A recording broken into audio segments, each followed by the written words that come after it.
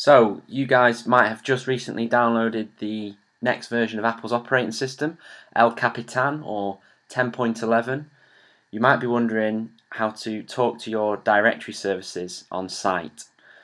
In this video, I'm going to be showing you how to join a Mac client, which is brand new out of the box, into Microsoft's Windows Active Directory. My name's Dave Hornby. I'm one of the technical consultants here at Jigsaw24, and for any more information, please do get in touch with us. The good news is this process is very similar to previous releases of the operating system, so for those of you who are familiar with that process, it's fairly straightforward. For those of you who've never done this before, hopefully you'll find this useful. So this along the bottom here is our dock, and one of the apps in the dock is System Preferences. If I click into there, this launches what effectively is my control panel, and in here I have my Users and Groups tab. If I click on that, you'll notice that everything is greyed out, and that's because I'm not authenticated, and that's signified by the lock padlock in the bottom left hand corner.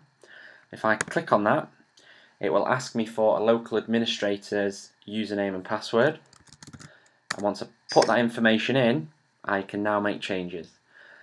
I have a login options box here, and then I have a network account server with a join button to the right of that. If I click on that, it will ask me to put a server address in. That might be an Open Directory server, or in this case, Active Directory. So I'll put some information in there.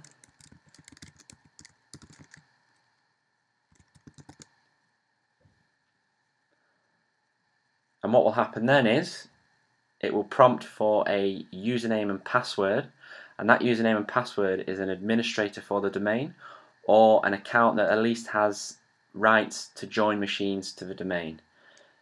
So I've got my computer name in there, which I'm happy with. I'm going to put a username and password in there, and on hitting enter, you'll notice that I get a green tick and the name of my domain to the right of that.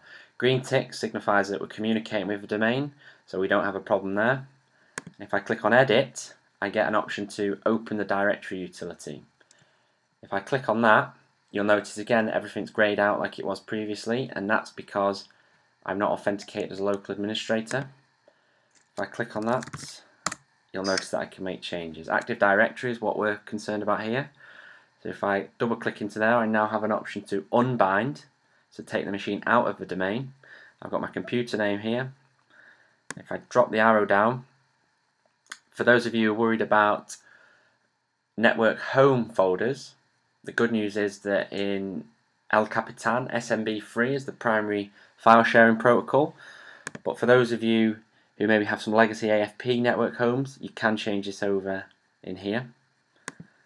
And if we move along to administrative, there might be certain domain groups that you wish to administer this computer. That can be done by clicking in here.